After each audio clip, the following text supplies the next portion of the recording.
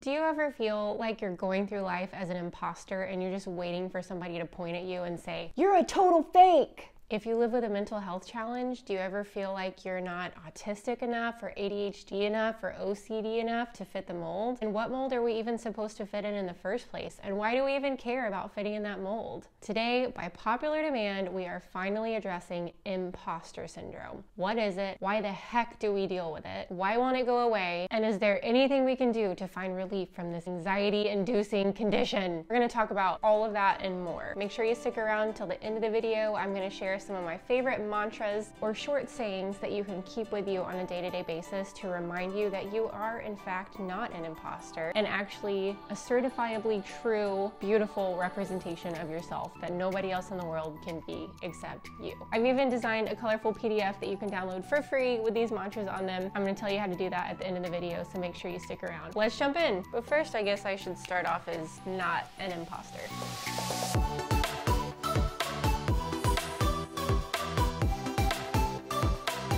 If you're new around here, I'm Taylor with Mom on the Spectrum. I started this channel after I received my official autism diagnosis at age 31, and I realized that there were shockingly few resources for autistic adults, especially autistic females and moms, and that's why I started this channel. You can help me make these resources more available just by liking this video and subscribing to the channel. If you can take a second to do that right now, it won't even interrupt the video. Thank you so much for your support. So let's talk about imposter syndrome. Put very simply, imposter syndrome is doubting your abilities and feeling like a total fraud. This can happen in any area of life, as a parent, as an employee, as a boss, as a teacher, as a daughter, you name it. But today we're focusing specifically on how imposter syndrome affects people on the spectrum. I deal with freaking imposter syndrome every single day, especially as someone who runs an autism YouTube channel. I've been very fortunate in that I would say 90, maybe even 95% of the comments that I've received are positive and supportive and encouraging, which I'm still like amazed by. Y'all are just amazing. But tangent, I also noticed this on other autism channels too, and I'm a little biased, but I do think that it's because autistic people are just kind. Like sometimes we may come across as blunt, but like, I know this is a huge generalization, but I've just noticed that the autistic community is very supportive of each other. So props to the autistic community. But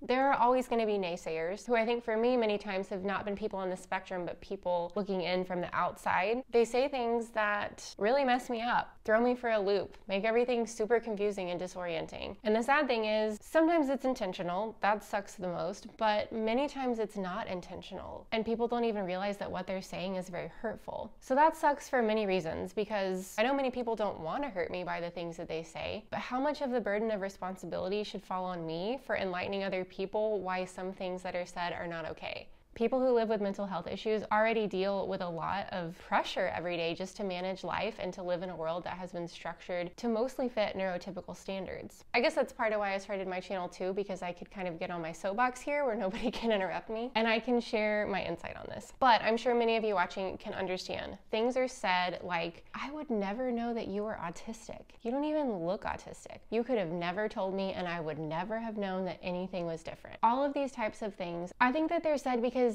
honestly, people don't really know how to respond to autism. There is such a misunderstanding in the media and literature, even in the medical field. There is a vast misunderstanding of how autism presents, especially in adults, especially in females. And so people are confused and they think that they can soften the blow by saying, oh, you don't even look autistic. But really, that is an invalidation and it is totally upending. Is that the right word? It's like, everything is in a blender and it makes me feel like, okay, am I overthinking this? What am I missing? Like, am I just pretending? How did I get away with not having a diagnosis before? Do I need a diagnosis? Like, it's not helpful. It's invalidating and it makes me question my experience when in reality, like nobody else has gone through what I have gone through in order to get this diagnosis. Nobody else knows what it has been like behind the scenes. Nobody else knows the daily struggles, the things that I can't even put into words that are completely different than ordinary people's experiences. Not that there is such thing as an ordinary person. My husband is the closest that it would come to understanding this because he lives with me, but even then, he falls so short of truly understanding what I go through because autism is something that affects the brain. It does not affect our outward appearance. So when people say you don't look autistic, that is totally and completely based on inaccurate stereotypes. Who looks autistic? And don't answer that question because it's not fair and it's a misrepresentation. There are people in every industry, in every walk of life,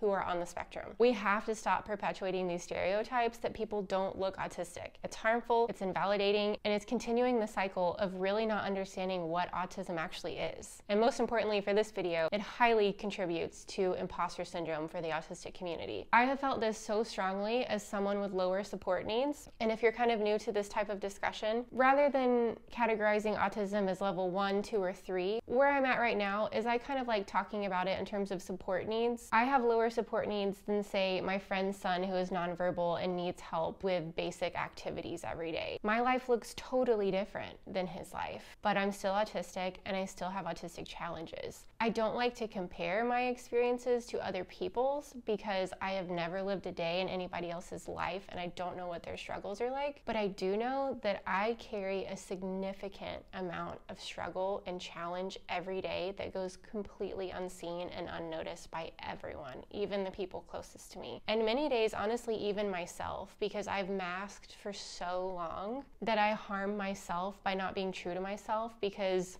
I'm still understanding what that truly looks like. Because the world as it's set up right now, especially for females, you're gonna get tired of hearing me say that, we're taught this way of life that involves smiling, that involves taking care of other people all the time, that involves putting ourselves last. There's so many harmful stereotypes that sometimes can be good, right? Sometimes we wanna put ourselves last and take care of other people who need help more. But as a continuous practice to live your life by, there are many harmful things that we've been taught that perpetuate masking and harmful practices, not only for the autistic community, but we're focusing on us today because it's my channel. So there's a lot of dismantling that has to happen of our preconceived notions of what it means to be on the spectrum, what it means to be autistic. And there's, unfortunately, friends, a lot of work that we have to do there because, like I said, even the medical community is not in agreement, not anywhere close in agreement to what autism is, how to support it, how to provide resources for people on the spectrum. It's a shotgun blast of ideas and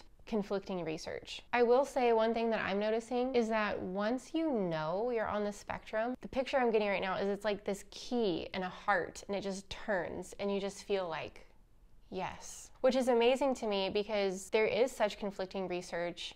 But the people in the autistic community who know that they know that they know they're autistic, dude, it's just like this enlightenment. And I don't even know that there's particular words that we need to argue over in terms of defining autism. Yes, it's going to be helpful for diagnostic purposes, and I'm going to leave that to the medical professionals. But just as a regular autistic person, I don't even care so much about defining my experience as just respecting other people who also identify with being on the spectrum. Again, I've never walked a day in anybody else's shoes, and I don't know what their experience is like, but I know mine. I know that receiving an autism diagnosis has added a lot of value and a lot of understanding to my life. So how this ties into imposter syndrome, I got on my soapbox for a little bit there. It leaves us in the autistic community wondering, where do I fit in? If the medical community doesn't agree on what autism is, if the people around me don't think that I'm autistic, if I've lived for this long without a diagnosis, who am I? Do I really need this label? What is it doing for me? Who am I to think that I should get any type of accommodation for this if I've passed as neurotypical for this long and the other people that I know on the spectrum have much higher support needs? So we get into this, it's almost like gaslighting ourselves where we take our needs and we think, oh, they're not that bad. I can deal with them. I can put up with them. I've gotten away with it for a long time and everybody else has thought I was fine. My friends, that is gaslighting ourselves. Your needs are legit. They are legitimate needs that deserve to be taken seriously. It doesn't matter if they're completely different than the other autistic person in your life. Your needs are important. They don't have to make sense to anybody else. You have needs, and based on that fact alone, you deserve to be seen and accommodated for those needs. Now, in the world we live in, accommodations aren't always possible, and that's something, unfortunately, that we have to live with. But I think it's very important to start with the belief that your needs are worth taking care of. And the sooner you can allow yourself to recognize your own own needs, the sooner you can learn how to cope and manage those needs in a way that brings a lot more energy and zeal to your life. When you feel like your needs are being met, it opens up so many doors to what is possible for you. I really experienced imposter syndrome after I got my diagnosis. There were so many emotions involved. First of all, complete relief. Oh my gosh, I'm so grateful I found a professional that understood how to diagnose females. I'm so grateful that she heard my story and my experiences, gave them credibility, and gave me a term that I could use to better understand myself. But also painstaking grief. How had I lived for this long without knowing this? I felt so misunderstood. I felt like the people in my life didn't really know who I was because I had been masking it for so long, and I still feel that way. And if you're interested more about that roller coaster of emotions, I have a video from grief to gratitude. I'm gonna post a link to that right here. That's more about my diagnosis story. But I remember feeling after I received my diagnosis, do I really deserve to have this diagnosis? Again, it's like what I said earlier, there's so many other autistic people that I've seen who live a much different life than I do. I've gone this long without the label. So it became this back and forth, not just when I got the diagnosis, but still today. I'll have days where I question myself and again, gaslight my own needs and my own weaknesses and try to write them off as unimportant or manageable, when in reality they feel completely overwhelming. This is also coupled with days where literally I will be in tears because I resonate with the autistic community so much that I almost cannot believe how long I went without knowing that I was a part of this community. Seriously, days where I'm just like in awe of how well autism describes me and the struggles that I face. So to go back and forth from this, do I really deserve the term autistic, to like tears of joy because I have that term and I better understand myself, it's completely exhausting. And something I didn't really plan on talking about, but I think might be common in the autistic community. A lot of times we can be really empathetic, contrary to harmful stereotypes, and a lot of times we pick up on what other people are thinking and feeling. People around us might not be saying these hurtful comments of, you don't look autistic, or do you really need that term? What difference does it make in your life? They might not be saying these things out loud, but you might be picking up on that from the cues that they give. This isn't necessarily anything that you need to point out and address, but maybe just make a note of internally, hey, I think I might be thinking or feeling for this other person right now. And if they do want to share that information with me, they can, and we can have a discussion. But until then, I can focus more on my own thoughts and feelings rather than wondering what might be going on in their own brain. If you can't tell, that's what I'm currently working on in therapy right now. Let me share it with you. So yes, I felt imposter syndrome hard after my diagnosis. I know a lot of people also experience this who have not been able to get a professional medical diagnosis. They feel like total imposters because they resonate with the autistic community but don't have anything on paper that says that they belong to it. If that's you, I feel for you. I'm so sorry that you find yourself in that place right now. I know there can be so many hurdles that stand in the way of getting a diagnosis. Finances, finding someone who actually understands adult autism, location, there's so many different things. And that's part of why I run my channel, so that we can point to this issue and say, hey, we need more people to fill these roles, to do these things and take care of the autistic community. So I see you. Please comment below if you need to share some of the struggles that you're walking through, because there's so many people here who will listen and offer some comfort. Went off on a tangent again. So not only did I feel imposter syndrome when I got my diagnosis, but I still feel that way today. I'm also realizing that I feel that in my career, which right now is in a huge transition. I'm also ADHD, and something that I really appreciate, I was watching one of Purple Ella's videos the other day, and she mentioned how as someone with ADHD, her special interest might be a day or a week long rather than a month long. And when she said that, I was like, oh my gosh, that's me. I just have these like interests that come and go, just zoom, like a race car in front of my face. I've had that happen in my career in several ways too. I've had this underlying kind of safety net of being a private flute teacher, but during that time, I also had all of these other little endeavors on the side. I had my own bakery that I ran out of the house. I had a fitness business. I was trying to write a book. I'm gonna write a book one day. All these little side hustles that come and go, and it can be really frustrating to me to look at those things and think, why haven't I been able to just stick to one thing and make it happen? There's so much to unpack there. You know, what does it even mean to make something happen? But I just a lot of times feel like an imposter in terms of career, because I feel like I operate very differently than many of my peers. Kind of going along with this is the fact that there are many times comorbidities associated with autism. A comorbidity is an additional medical challenge, for lack of better words, that can complicate issues. For example, comorbidities associated with autism can be ADHD, epilepsy, OCD, post-traumatic stress disorder, the list goes on. But these comorbidities can make it increasingly difficult to understand yourself and the types of resources and accommodations that you might need. So not only are we dealing with stereotypes and disagreement among the medical community, but we're also dealing with comorbidities that bring extra challenges and extra information into the situation. Another Purple Ella tip,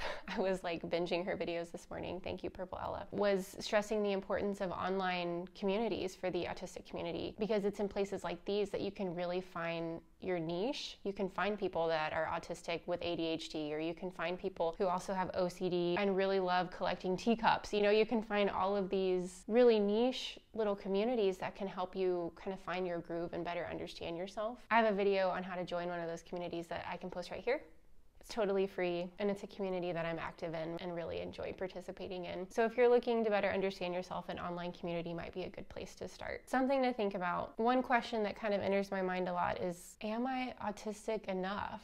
And that's such a silly question to ask myself when I think about it. But when I was writing down some thoughts this morning, I think a very important thing for us to focus on as a community is that we are writing this story. We're actually at a very significant point in history in terms of autism, because I feel like we're finally really gaining some ground, especially for autistic females, in terms of how to talk about and diagnose autism. It feels like a slow process, but it's also a very important time. We have more and more YouTube channels, we have more and more entertainment that's slowly starting to reflect the autistic community in a better light. We still have some seriously problematic examples, but I do feel like this is a significant time of change, and we need to be aware that we are writing this story. We can be in charge of what is said, and a lot of that comes from sharing our own stories. You don't have to create a YouTube channel like I am doing, because obviously that is a huge undertaking and some of you might not want to share your story this publicly. But think about your special interest. If you like to write, can you write about your story in a way that you could share it with others? You don't even have to put your experiences into words. You can create art, you can create music to tell your story and to share what it's like as a person in the autistic community. But just know that your contribution to the world matters, and it is changing the game for how autism is spoken about and represented. It doesn't matter how small of a part you feel you're playing in actually creating and writing this story. Just the fact that you're in the autistic community, you're a part of this. We're doing it together. Just by breathing, by existing, you matter, and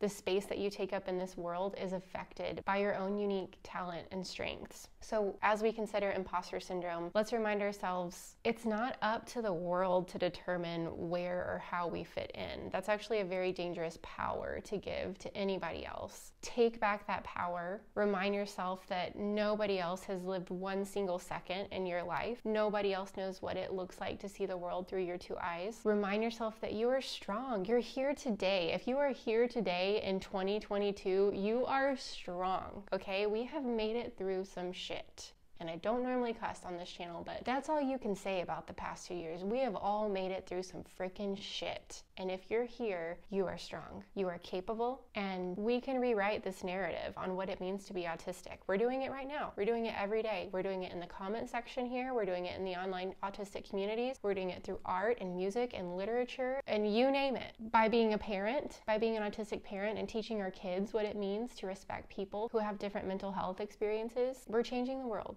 And a lot of times I think those small changes are the most important and lasting changes. Here are 3 simple things that we can all be doing to help combat imposter syndrome. First of all, focus on your own strengths. You've got them. If you need help figuring out what those strengths might be, you can check out this video.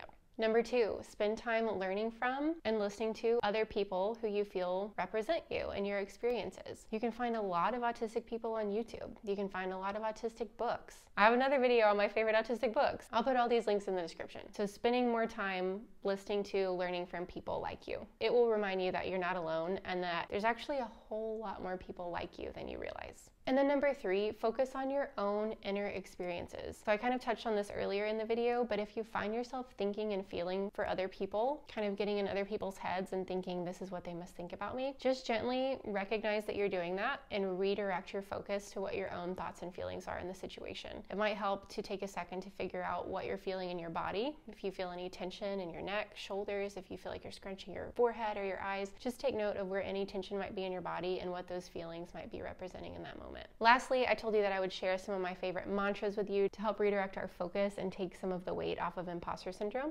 Mantras can be used at any time during the day. It's not some magical, mystical thing, but it also is. You can just sit quietly and breathe while you say these mantras out loud or in your head. Number 1, my struggles are real. Number 2, I am worthy. You can fill in the blank. I am worthy of accommodations. I am worthy of a life of comfort. I am worthy of being seen. Whatever feels right to you in the moment, you are worthy. Just by breathing and living this life, you are worthy of being seen and valued and so much more. And number 3, this one might feel kind of weird, but I am here. Hear me out for a second. I am here. So again, a lot of times whenever I'm spiraling, I'm either worried about something that might happen in the future or reliving something that already happened in the past. But most of the time here in this present moment, just the fact that you can sit and concentrate on this present moment usually means that you're safe.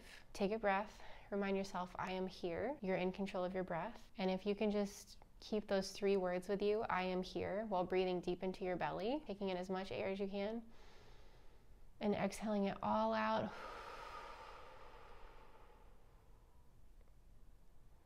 That can make a big difference. It's the little things, I promise. It's the little things. Taking small little moments to care for yourself and remind yourself that you're here, you're worthy, your struggles are real, and nobody else has lived one single second in your shoes. So don't let anybody else make up the rules for you. As usual, had a lot more to say on that topic than I was planning whenever I hit the record button. I'm so glad you're here. Thank you so much for watching. Keep the suggestions coming. This video was in response to one of your suggestions. I'm about to shoot another video for next week over religion and autism.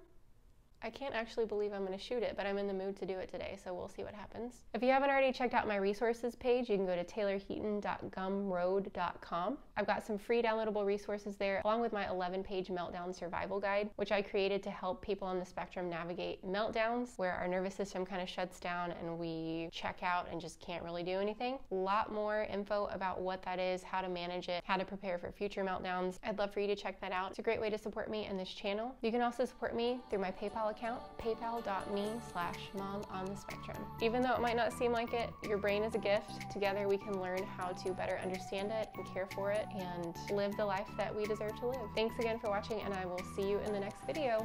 Bye.